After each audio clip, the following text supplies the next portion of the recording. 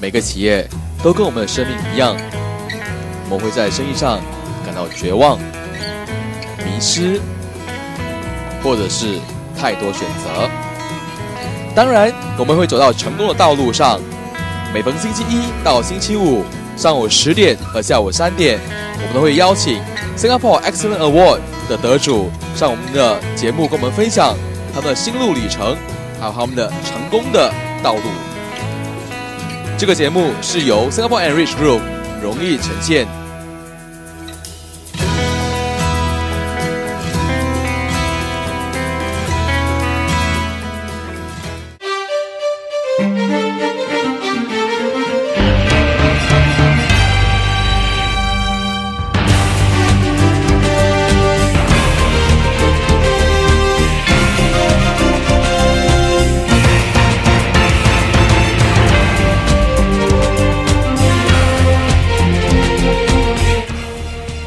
你好，我是阿宝，非常感谢你们收看这一期的封面人物。今天呢，在直播室里面呢，迎来的是我觉得说是我的老前辈，是我的老行家。因为我本身是土木工程系毕业的，但是很愧疚的是，我从来没有在这行业打滚过，只是短短在实习的时候呢，有实习大概半年左右。所以今天呢，很开心可以在这个长辈的身上学到很多新的东西。Hi, Mr. Lim. Hi, nice good to meet morning. you. Good morning. Yeah, we mentioned that you're an expert in the building construction industry itself. I understand that you mentioned that you have been in the industry for more than 20 years. Right. 2 decades already. Can you share with us why the passion for building and construction industry? Well, I like this industry is because they give you a satisfaction when you complete a certain project, basically on time and within their budget and within the schedule. That is feel a kind of achievement for you. Guess what? You know, recently I was talking to a friend of mine, and this friend of mine was just sharing with me that when he was choosing for his engineering faculty, then this particular lecturer, civil engineering lecturer, went on stage to share that, hey, you know, most of the engineering projects after you've done, either it's been obsolete, it's over, it's being phased out, and then that's gone in the history itself. Only civil engineering, when you build a project, you'll always be there. If not, you'll be there for a long, long time itself. So when next time when you become a grandfather, you bring your grandchildren and say, hey, grandson, this is your project done by a grandpa or a grandma. And my friend, just because of that, went to this industry. Right. Were you the case also? Well, yes, I can say so, because you can show to the young people this is how your previous people done for the country, economy, all this. This is how you help the customer to achieve their objective. All this. Correct. Yeah, it's a kind of achievement there. We have been talking about why building. We have yet to share with us which company and which particular part of civil engineering you are from. Can you share with us more about Doka Group? Okay. I currently the managing director for Doka Formwork Pte Ltd Singapore office. We are under Doka Group. Our headquarters is in Austria, Amsterdam. We have globally about 5,600 staff overall, and we have 160 branches all over the world, and it's about 70 within the 70 country about that. Yeah. Wow, that is really a big achievement, and I'll consider Doka Group is really a huge or a big player in this industry. Right. So can you share with us more about Doka Group business in Singapore per se? Well, in Singapore, we basically provide a system formwork. We do a design and we supply our system formwork for our customer in Singapore, basically to the main contractor or subcontractor. They are mainly our customer in the industry. Now, I believe a lot of our viewers must be wondering, a lot of question mark, okay, what is system framework? Because I believe that those who are not in this industry will be clueless about this system framework. Yes, our system form basically is to help our contractor or customer to have saving a lot of time in terms of construction matter, in terms of saving cost and saving your resources. Sure. Yeah, this is one of the key areas, and also saving time for construction time. That as you know, in Singapore, all the construction period now are getting shorter. Yes. So this is one of the areas that we can help our customer to improve that. Or we should put it in this way, the demand for foreign workers, construction workers is high, but the supply is getting lesser and lesser. Right, I agree on So that. system framework, I can put in layman terms, is just when we are building the building itself, we instead of, in the past, we have bricks by bricks by bricks by bricks itself. But now we have, you do our system, a mold, you fill in the concrete and then you just deliver on site. Can you just say more or less something like that? Well, actually, our system formwork, we have a design for our customer based on the structure drawing requirement. We come out a proposal how to set our formwork, so the contractor, they can come out how many manpower, we can train them how to erect the formwork. Oh, okay. In terms of that, they can save time when they erect on site. Sure.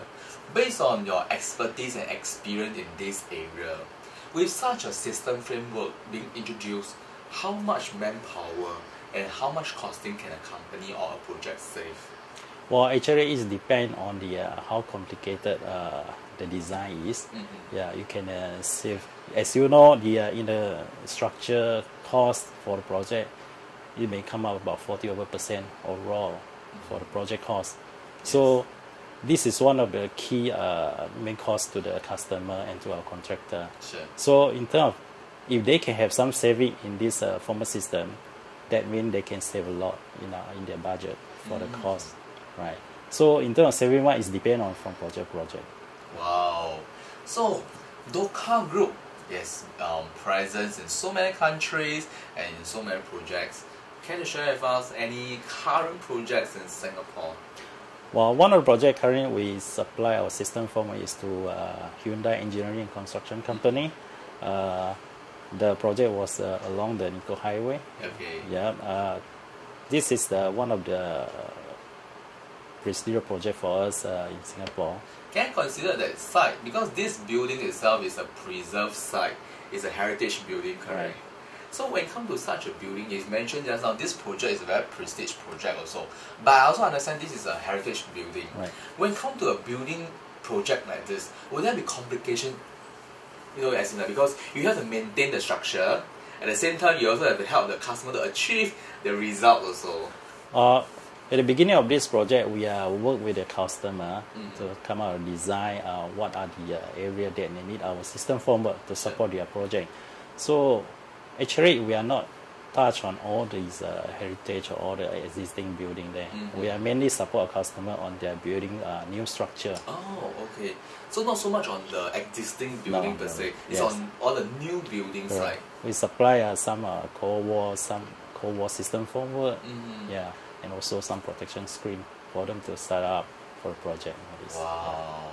I believe that a lot of our listeners now, they must be continue to be clueless about that.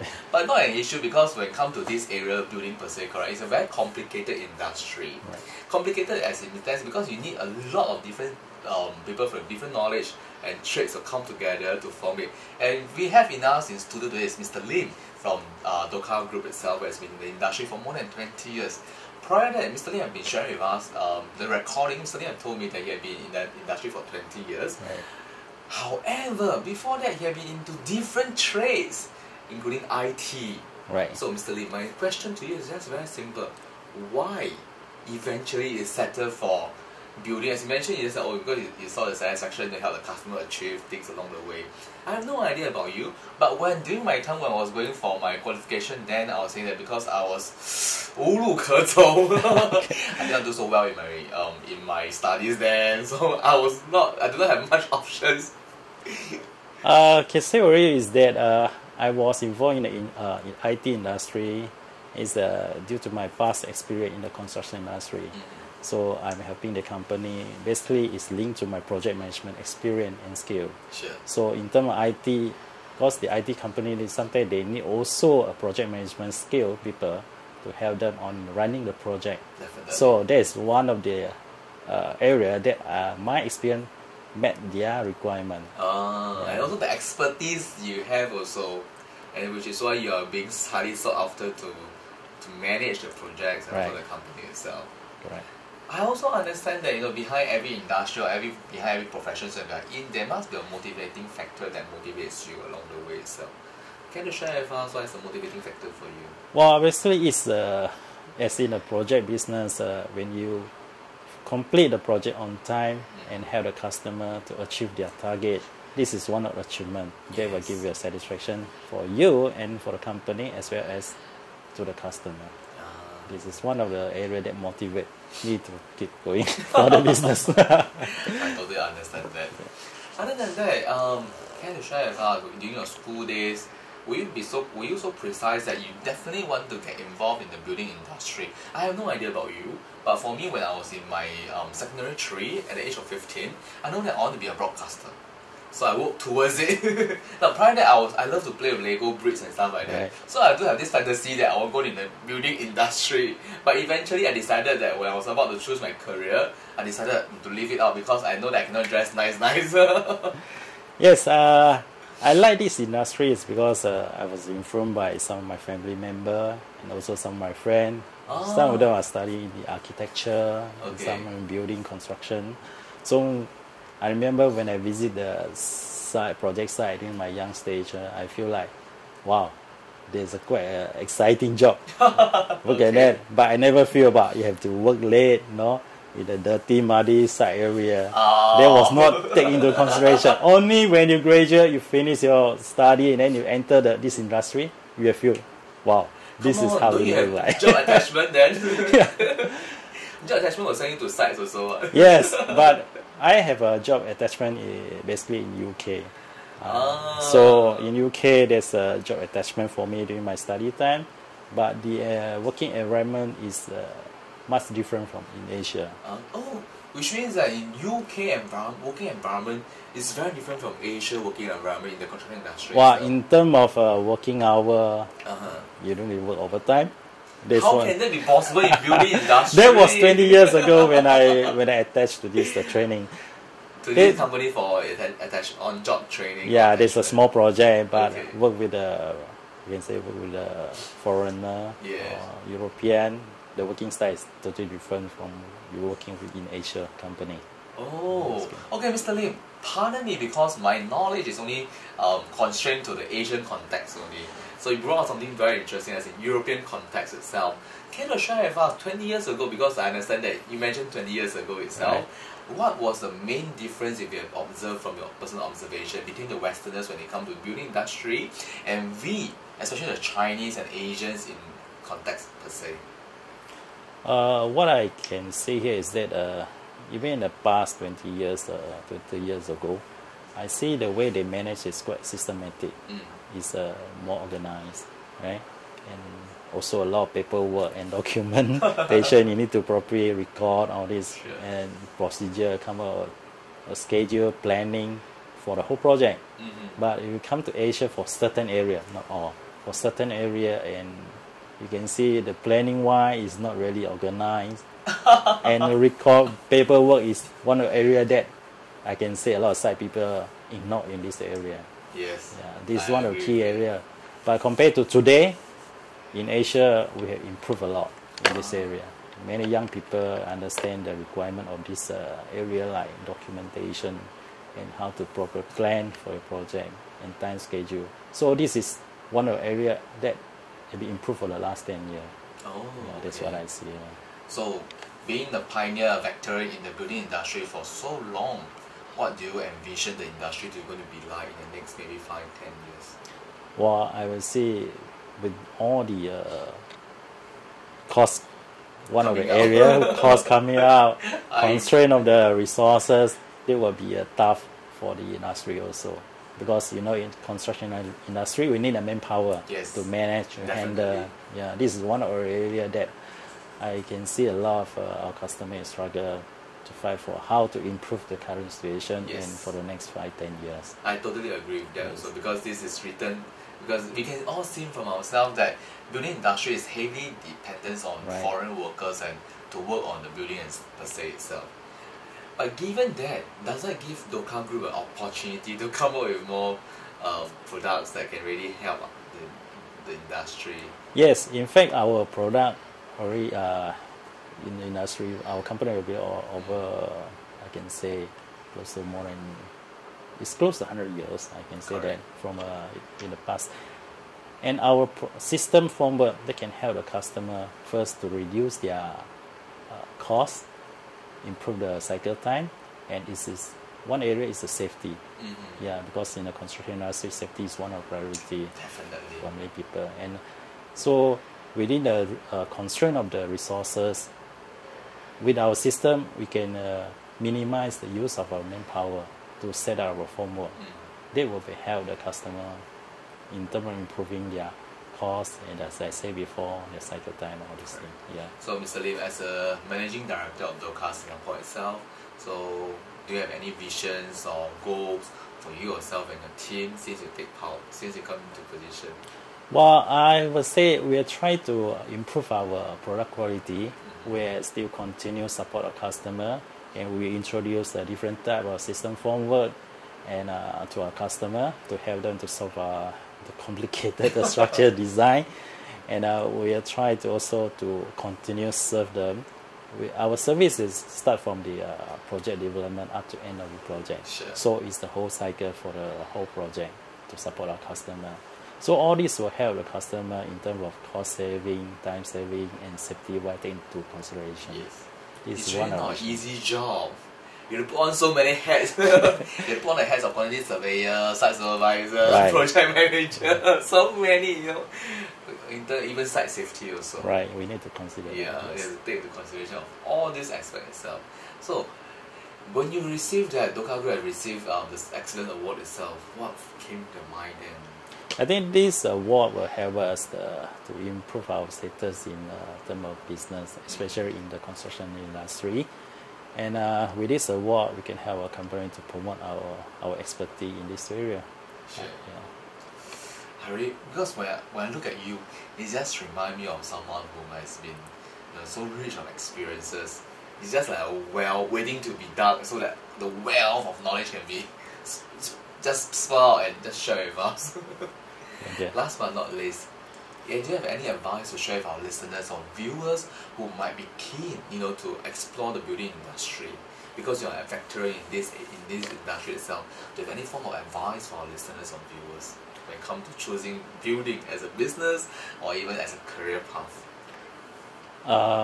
What I can say, if you are for young people, if you want to enter this industry, you must be prepared what overall your career will look like in the near future. But what I can say, this is a very exciting industry. Very competitive. You can learn a lot from the trade and from different business people. Correct. Yeah. But one thing, you have to work hard. This one area. Work hard. You must be prepared to work hard, correct? Correct. I must say that the working hours are very irregular. And you're expected to work 7 days a week. Correct. Or maybe 6 days a week. Wow, yes. Sometimes you may even have to work 7 days a week. Yeah, when project deadlines are near, and in our industry, project deadlines are very common itself. Yes. I agree. Thanks a lot, Mr. Lim, for coming on our program today. Thank you very much. Thank you, Mr. Lim. Thank you. 是的，今天我非常开心的邀请到 Doka 新加坡的负责人，就是我们的 Mr. Lim 林先生，来到节目当中跟我们分享他在这20年来里面在这个建筑行业的心路历程，同时呢，还有 Doka Group 在新加坡的扮演的角色。真的，行行出状元。只要你肯学习的话，你一定会有春天的来临的。刚才林先生也说过了，如果你准备要进入这个建筑行业的话，你可以学到很多东西，然后你会跟很多企业家在一起，因为会有很多的知识可以跟你们分享。不过重点来了，你要准备的就是努力，因为只有努力的情况下呢，才可以达到更高更远的地方。你好，我是今天的主持人，我是阿宝，我们下次再见。